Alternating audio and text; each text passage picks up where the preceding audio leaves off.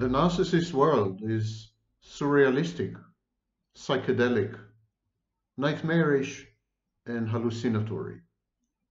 So how come he lures you into it? How come you walk willingly into this hall of mirrors, into this howling void? How come you are consumed voluntarily by his black hole, become an integral part of his emptiness, voiding yourself, hollowing yourself in the process? I'm going to use a variety of examples from world literature and philosophy to try to understand what's going on. What's going on? What had happened to you? Now that you are out of the relationship, looking back, it all looks like a nightmare, a dystopian fantasy. It all looks unreal. One of the main symptoms that victims of narcissistic abuse report is the unrealness of it all. They look back and they can't believe they've been through this. And they're right. The narcissist is not real. It's a simulacrum. It's a simulation. There's absolutely nobody there. Never mind how handsome, how intelligent, how well educated, how many books the narcissist had offered, and a professor of what the narcissist is. My name is Sam Vaknin. I'm the author of Malignant Self-Love, Narcissism Revisited, and I'm a professor of psychology in a variety of universities around the world. Stay with me for this tour, and of course, it's a tour de force. I want to start by quoting a saying by Aldous Huxley. Aldous Huxley wrote, "Maybe this world is another planet's hell." And this is a good encapsulation of the relationship with the narcissist. His world is your hell. And the reason his world is your hell is because everything is topsy-turvy. Everything is disjointed. Everything is discontinuous and terrifying to some extent, exactly as it happens in dreams and nightmares. In the stone garden in Kyoto, Japan, there are 15 stones arranged in something called a dry landscape. But no matter how you approach these stones, you see only 14 of them. No matter how you approach them on the ground, you can count only 14. Only when you climb up or take a drone or a helicopter can you see that there are actually 15 stones. The narcissist is that missing stone, and he introduces you into his beautiful dry landscape, into his stone garden, and you fall in love with the aesthetics and with the charm and with the amazement of it all, and with the foreignness. Because the narcissist is a bit exotic, a bit foreign. It's like being attracted to an alien on a vacation. It's like a summer holiday fling, which continues forever. But you don't see the 15th stone, which is the most critical one. To see the 15 stones, to perceive its existence, you must climb up. You must take distance. You must put distance between you and the narcissist. You must be above it all. Chuang Tzu was a philosopher in ancient China. One night he went to sleep, and he dreamed that he was a butterfly. He dreamed that he was flying around from flower to flower. And while he was dreaming, he felt free, blown about by the breeze hither and thither. He was quite sure, Chuang Tzu, that he was a butterfly. But when he woke up, Chuang Tzu realized that he had just been dreaming, and that he was really Chuang Tzu, dreaming that he was a butterfly. But then Chuang Tzu asked himself the following question: was I, Chuang Tzu, dreaming that I'm a butterfly? Or am I now really a butterfly, dreaming that I'm Chuang Tzu? And this constant disorientation and dislocation, constant self-gaslighting, not only outside gaslighting, but self-gaslighting, constant uncertainty as to what is real and what is not. Who is doing the dreaming? Is the narcissist dreaming you, or are you dreaming the narcissist? This question had been tackled in numerous works of literature. A bit further, I'm going to study an excerpt from Alice in Wonderland. But before we go there, a more cheerful piece of work is Solaris. Solaris is a 1961 fiction novel, science fiction novel, by the renowned Polish writer Stanislaw Lem. In Solaris, there's this crew of scientists. They are on a research station, and they are at work trying to come to grips and understand and glom an extraterrestrial intelligence.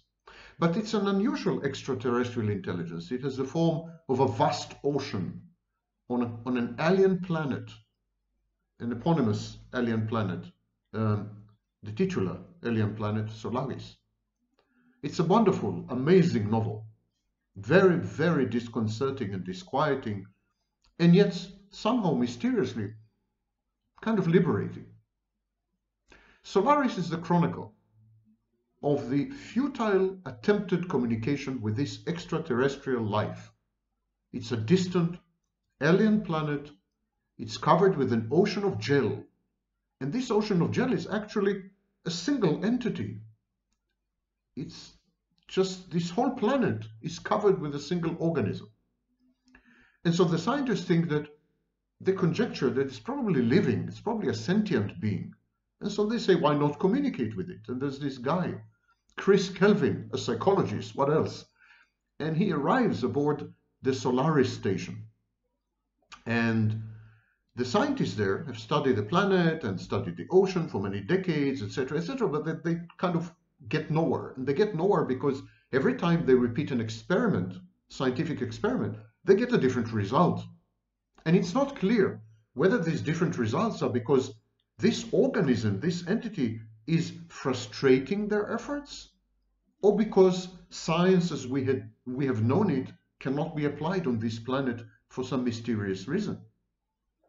And so there's a whole discipline that had evolved over these decades, and it's called solaristics.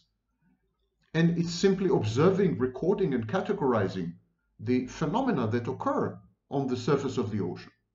And so there's this enormous compilation of nomenclature and phenomena and so on, but there's no understanding. There's no understanding. They can't get to the root of it all.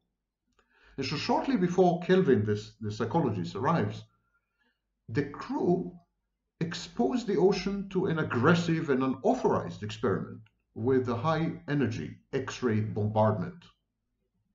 And having done that, suddenly there are unexpected results. All of them are subjected to the ocean's retribution.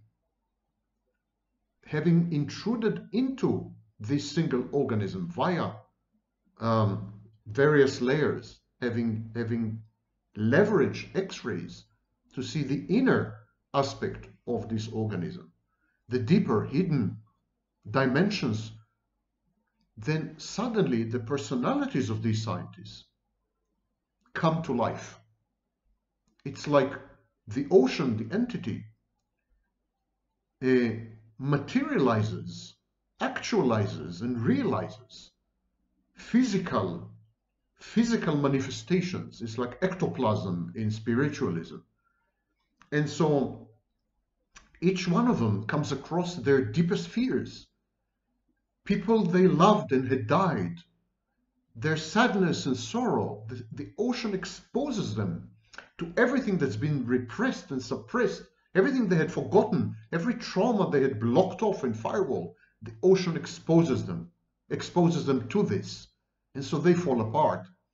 Kelvin, for example, confronts memories of his dead lover and the guilt about her suicide.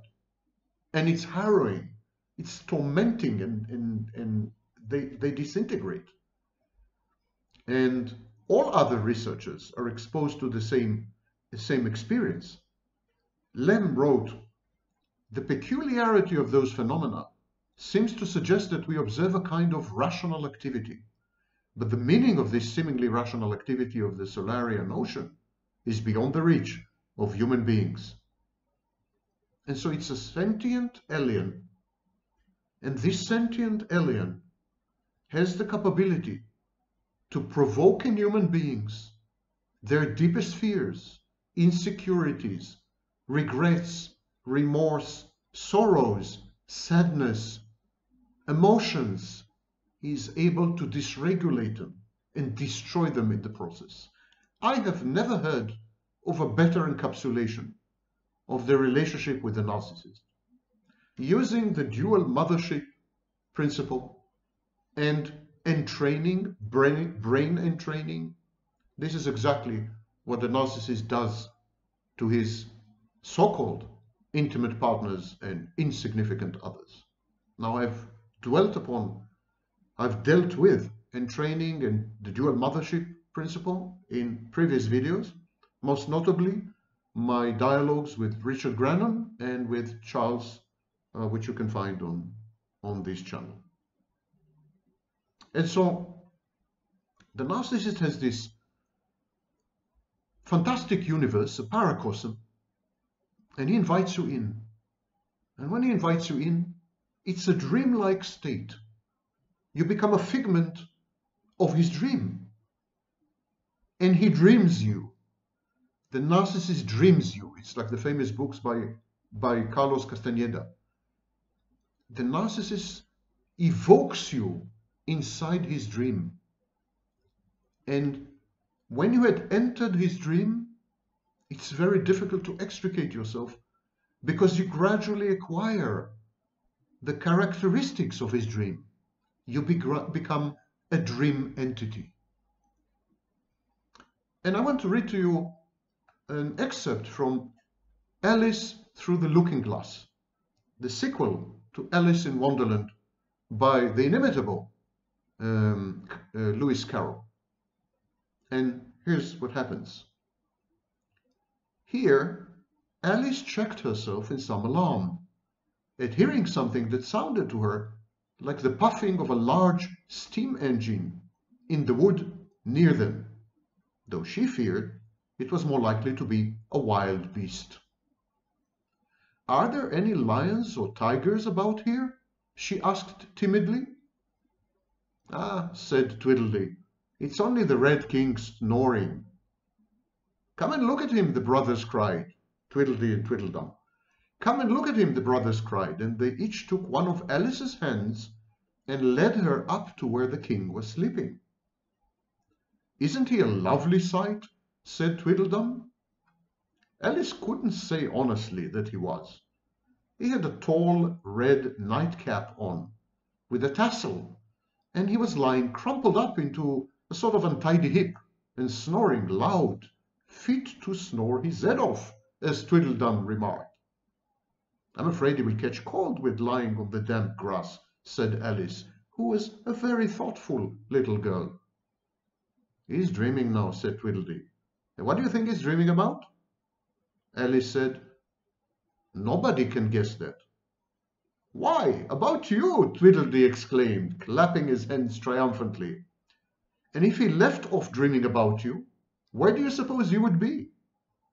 "Where I am right now, of course," said Alice. "Not you," Tweedledee retorted contemptuously. "You would be nowhere. Why, you're only a sort of thing in his dream." "If that there king was to wake," added Tweedledum, "you'd go out, bang, just like a candle." "I shouldn't," Alice exclaimed indignantly. "Besides, if I'm only a sort of thing in his dream, what are you, I should like to know?" "Ditto," said Tweedledum. "Ditto, ditto," cried Tweedledee. He shouted this so loud that Alice couldn't help saying, "Hush, you'll be waking him, I'm afraid." if you make so much noise?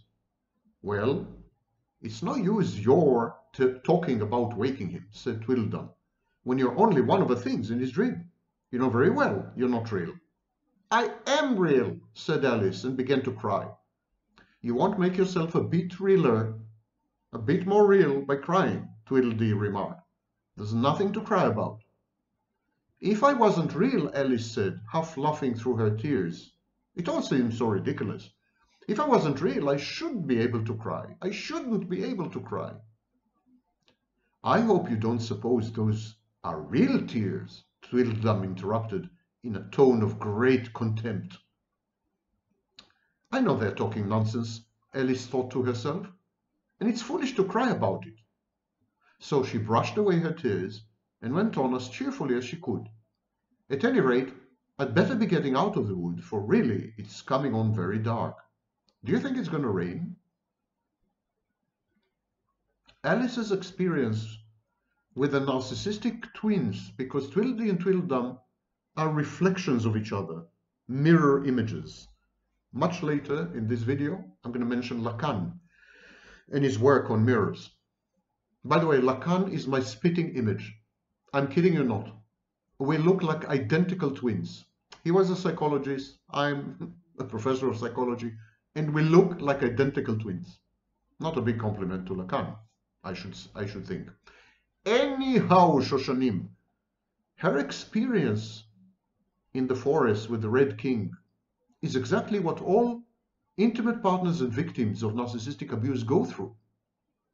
At times, during the relationship with the narcissist, you feel as though you don't exist, as if you were just conjured up by the narcissist, a conjuring, as though you're kind of two-dimensional, painted, so to speak, by the narcissist.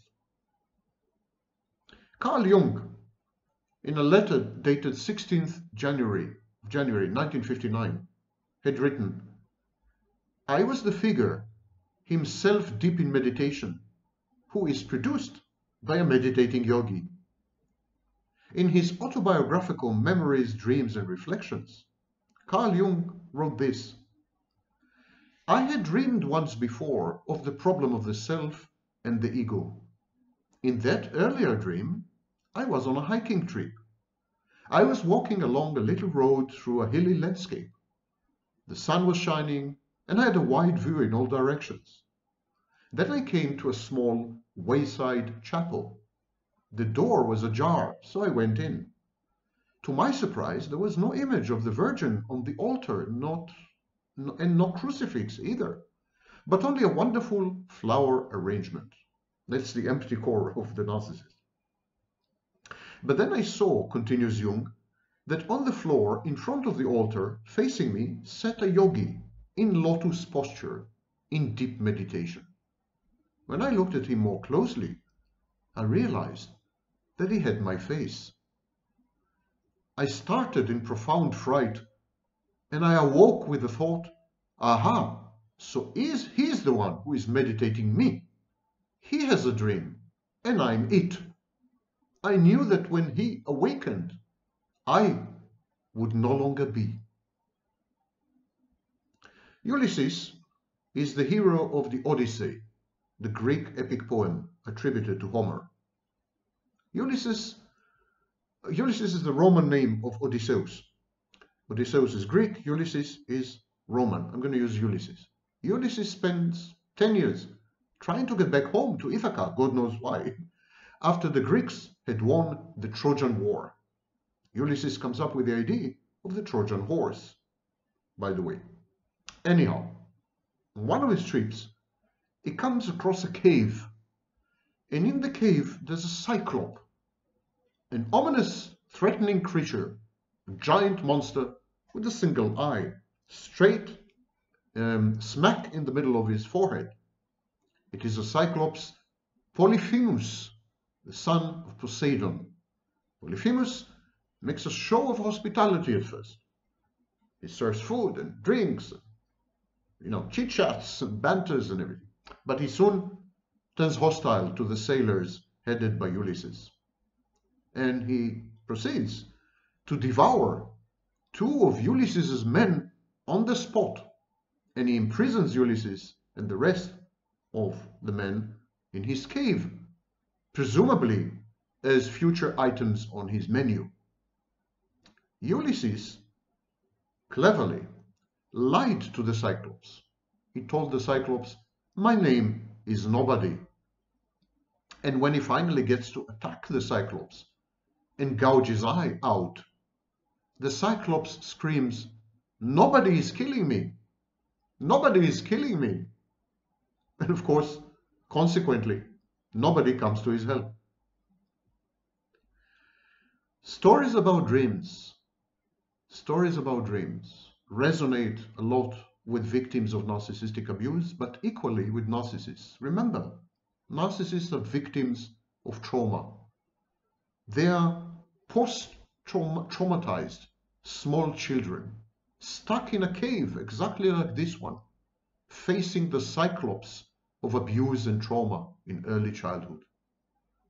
And so they resonate with other victims of abuse, codependents, for example, people with borderline personality disorder. There's a resonance there. There's a twinship. There's an affinity that cannot be denied. And so, together, the narcissist and his intimate partner weave the dream, create a dream, and then inhabit the dream as two figments of each other's minds. They recreate each other time and again, on the fly, as it were. And then they lose the ability to tell what's real, and even more crucially, who is real.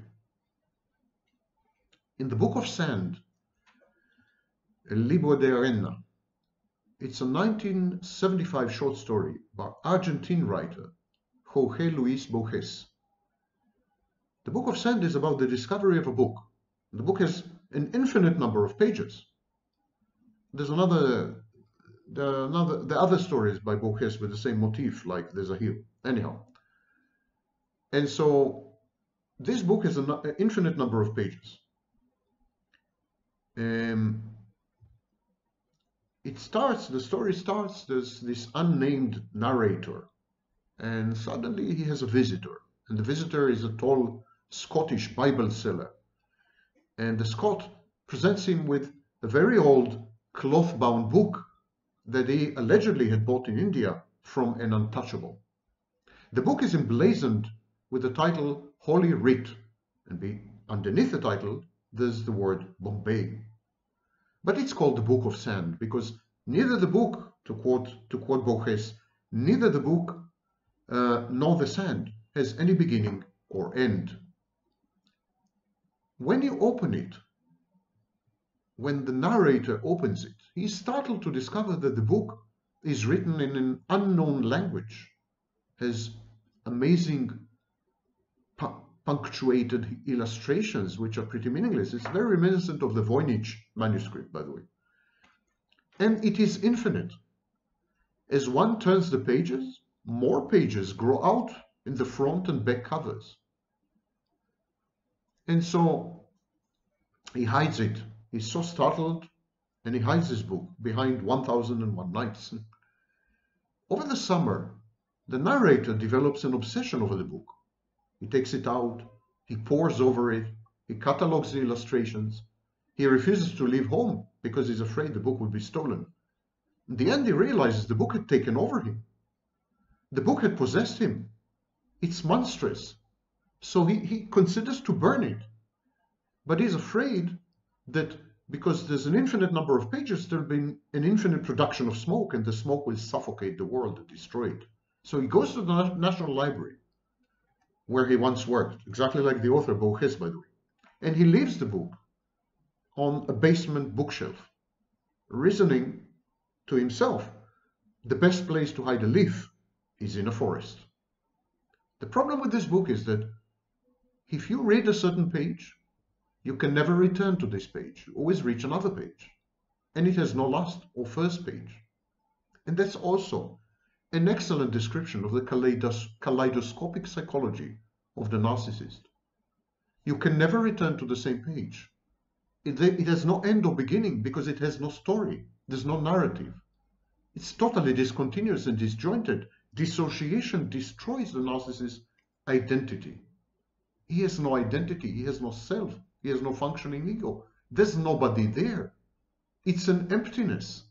And yet, it's an infinite emptiness that finally consumes you. Exactly like this book. Karl Popper said, the philosopher said, our knowledge can only be finite, while our ignorance must necessarily be infinite. Georg Christoph Lichtenberg, a German physicist and satirist, wrote, a book is a mirror. If an ape looks into it, an apostle is hardly likely to look out of it. So the narcissist is infinite and is a mirror. He allows you, the narcissist allows you to see yourself. And this time, if an ape looks at the mirror, an apostle does look back. The narcissist idealizes you. He lets you see yourself the way you wish you had been, or the way your mother had seen you, had she been a good enough mother, a loving mother. And this is irresistible, exactly like the book of sand. It's infinite. It's a hall of mirrors. They all reflect each other in an infinite regression, ad infinitum. And so you're taken in, you're captivated, you venture deeper and deeper in the corridor of the hall of mirrors. And finally, you can't find your way out. There are not enough breadcrumbs to ever get you out of it, of this labyrinth, this maze of the narcissist's mind. And this is, of course, very reminiscent of Jacques Lacan's work. Now, I am not, and I'm trying to be very restrained and to use a British understatement of the millennium, probably. I am not a fan of Lacan. I think in many of his writings, he's nothing short of a bumbling fool. In Germany and France, there's a tendency to confuse obscurity and bad writing with profundity and sagaciousness and wisdom. And Lacan has a lot, has an abundance of obscure and bad writing. But every fool who talks for decades is bound to come up with some wise things to say. It's like a clock whose hands are still, and this clock would be right twice a day. Lacan latched on to previous ideas about mirrors and the importance of mirroring in the formation of narcissistic pathologies. Mirrors are exactly like dreams. Dreams are the mirrors of the unconscious. You are mirrored by the narcissist. The narcissist mirrors himself through your gaze. It's all smoke and mirrors, basically. In the mirror stage and the symbolic order are two innovations introduced by Lacan. He said that when an infant stumbles upon a mirror, when an infant apprehends herself for the first time in a full body mirror, she is suddenly bombarded with an image of herself as a totality, as a complete whole. Previously, says Lacan, children, previous to encountering a mirror, previous to this specular experience, children experience existence as a fragmented entity, various parts and bits and organs with libidinal needs. So there's a pre-mirror stage and post-mirror stage. Before the child is exposed to a mirror, the child perceives herself as a collection of parts. With needs, with urges, yes, but a collection of parts. That's Lacan, that's not me. I strongly disagree. And by the way, majority of object relation schools and of course, recent discoveries in neuroscience and so on, I mean, all refute this utter and complete nonsense. But as a metaphor, it works. So the child perceives herself suddenly as a whole. And the image in the mirror is what Lacan calls the ideal I. He couldn't use ideal ego, which was proposed by Freud, because he wanted to appear original. Lacan was very strong on being original and being noticed, which is a gentle way of saying that he was a prime narcissist. Anyhow, this ideal I, or ego ideal actually, for Lacan, provides an image of wholeness. And this image of wholeness is essentially the ego. What Lacan did, he renamed big parts of Freud's work, essentially. Anyhow, and exactly like in Freud, the ego, the ideal I, is formed through an external force, the sudden realization of a complete image of the self that appears in a mirror to counteract the infant's primordial sense of fragmentation. And so when the child apprehends himself or herself in the mirror, there's jubilation. There's jubilation, but the child is still stuck in dependency and motor incapacity and so on and so forth. And so some processes are beginning to take place. But I will not go into all this because I'm not making a video right now on Lacanian psychoanalysis, thank God. I still want to focus on the mirror. The image in the mirror is an image of coherence, of totality, of wholeness and completeness. These are critical facets of idealization. That's the merchandise the narcissist is selling to his victims, to his intimate partners. That's how he lures them into his trap, only to devour them as Cyclops had done. The mirror makes the world and our place in the world complete subjects. It makes, in other words, sense of the world. One of the many victims describe the experience of having met the narcissist for the first time and having fallen in love with him, and as suddenly everything made sense. Suddenly there was a meaning and a direction and a goal to it all. Suddenly they say, I was infused and enthused with and by life itself. Everything sprang into color, that which used to be black and white. So it becomes a process of identification of the internal self with an external image, which is precisely what the narcissist does to you. He causes you to equate your internal self with his external rendition of you. You outsource yourself. You give him yourself. You take yourself. You reach in, you take yourself out, and you give it to the narcissist in return for an external image, basically, a mirror. So the mirror image, the mirror stage in Lacan's work represents the infant's first encounter with subjectivity, with spatial relations, with an external sense of coherence, and with a sense of I and you. And when you come across a narcissist, you undergo all these. You re-experience all these. It's like getting a second chance at redesigning yourself. And the mirror stage also plays a key function in the interpolation of subjectivity. And this has to do with Althusser. I refer you to my video on Althusser as a precursor to the modern study of narcissism. And so Lacan distinguishes three orders, as he called them. These are spaces within which certain aspects of subjectivity operate. And these three spaces are very relevant to narcissistic abuse, which is essentially to any relationship with a narcissist. The first space, or the first order, is the imaginary. Lacan says that the imaginary becomes the internalized image of this ideal.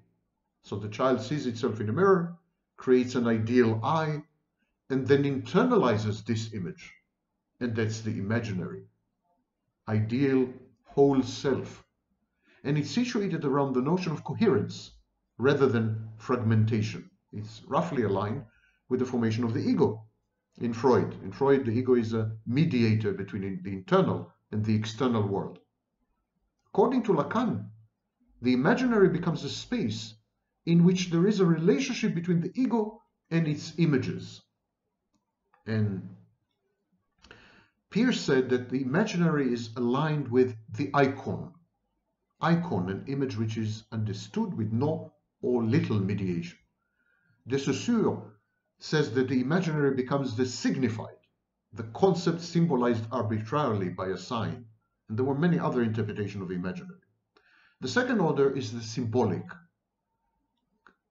In contrast to the imaginary, the symbolic involves the formation of signifiers. It's the realm of language. It's the determining order of the subject.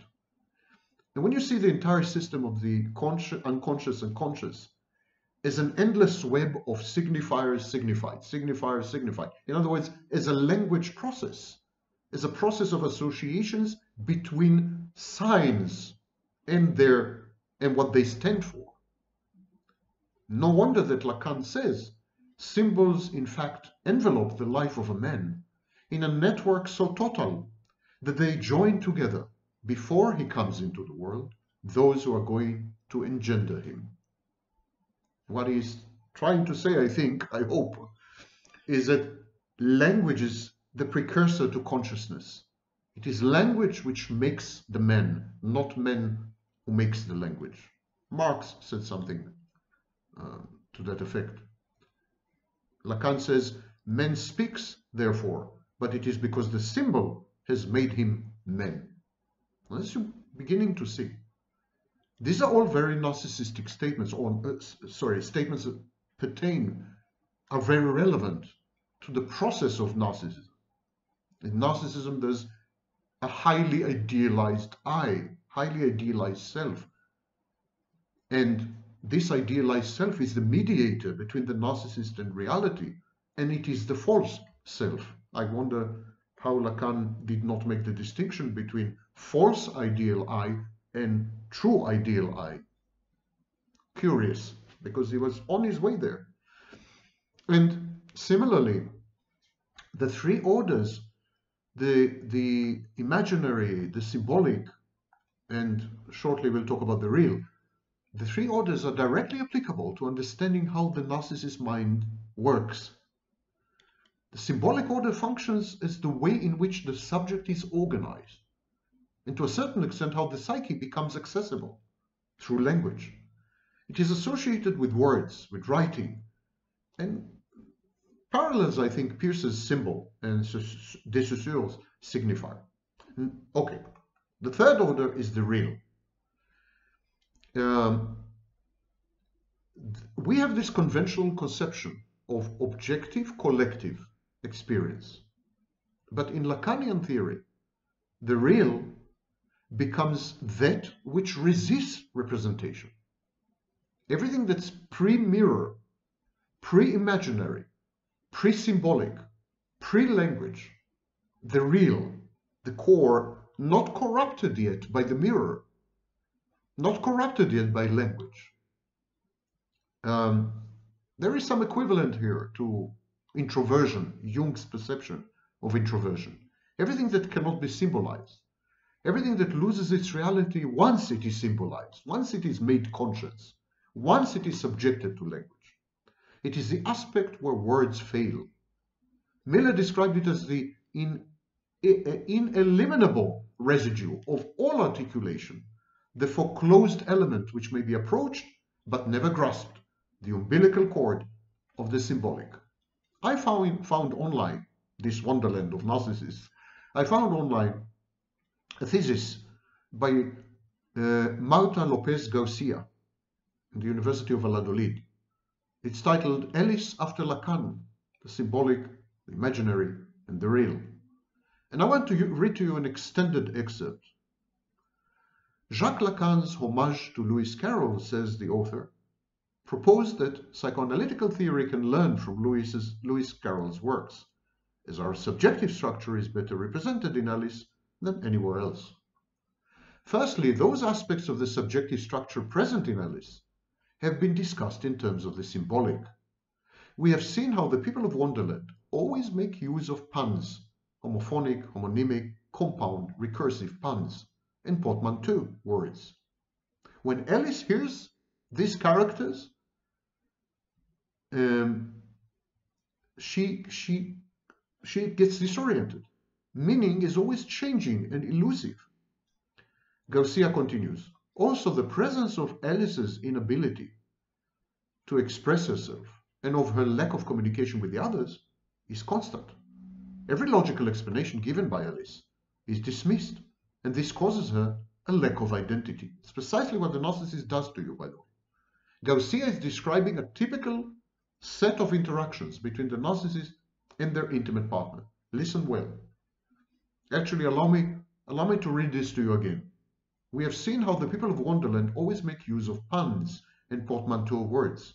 When Alice hears them, meaning is always changing and elusive. Isn't this your experience with the narcissist? Also, continues Garcia, the presence of Alice's inability to express herself and of her lack of communication with the others is constant. Every logical explanation given by Alice is dismissed, and this causes her a lack of identity. In Lacanian terms, says Garcia, Wonderland's world of nonsense is ruled by the signifier, and miscommunication is an effect of the lack of correspondence between signifier and signified. As in the big other of the unconscious, every attempt to find meaning in Wonderland is frustrated.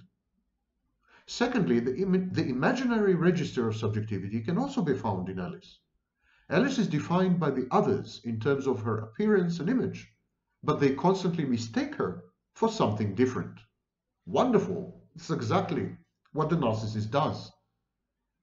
He derives his sense of identity from the gaze of others, from the way he appears to them. But they don't perceive him. They perceive the false self. They mistake him for something different. Exactly as the characters in Alice in Wonderland mistake her for other things, not for Alice. To the point that she begins to ask herself, maybe I'm not Alice, maybe I'm Mabel, the stupidest girl in the class. Garcia continues, also Alice's body is constantly changing, growing, shrinking, or fragmented, in such a way that she cannot identify her own body or herself. It is what she tries to repair by tying up the parts of the body of the Duchess's baby, or by building an ideal image of herself as a good, educated girl. And this is exactly what the narcissist does to you. It destroys your ability to perceive yourself, even your body, properly. He uses all kinds of techniques. If he's psychopathic, he's using also gaslighting to prevent you from creating a coherent and cohesive and functional self-image and self-perception. And because you need to have one, he hands it to you. He says, here, I will give you, if I want you to have an opinion, I will give it to you. I will give you your self-image. I will give you your self-perception. It's going to be wonderful. It's going to be idealized. You're going to love it. But you have to rely on me. You have to be dependent on me to understand, to realize who you are. The narcissist tells you, outsource your identity to me, because I've taken your authentic, original identity and trampled it underfoot and ruined it for good. Garcia continues in her thesis. There is strong evidence to suggest that in Wonderland one returns to an early imaginary order of subjectivity that Lacan described, a mirror world that is best represented by the narcissistic rivalries of twin pairs in Through the Looking Glass. Lastly, in Wonderland we have found in Alice the experience of anguish produced by all those body transformations, misidentifications, and nonsensical words that have created an abyss of meaning and identity around her. This corresponds to the Freudian uncanny, the Lacanian real. It all begins by falling down a rabbit hole into the world of the unconscious, where time and space lose their reference and liberation from anxiety only comes by waking up. In conclusion, it may be said with Lacan that Wonderland represents the world of the unconscious, in which the main registers of human subjective experience can be found, the symbolic, the imaginary, and the real. Alice's experience is not different from ours. Usually our attempts to find meaning through what we know or have learned are useless. We do not feel that the others recognize us, and we have to defend from anguish. By sublimating his own impulses in writing Alice, Carroll integrated all aspects of the subjective structure in his work. Thanks to it, we can learn about his complexity. And this leads me to the final insight. The narcissist's hold on you is because he provides you with an alternative unconscious. As simple as that. He suspends your unconscious, and he becomes your unconscious. He intrudes and invades and becomes a deep-seated stealth rootkit introject. And to eradicate him, sometimes you need to reinstall the entire operating system, exactly as in computer malware.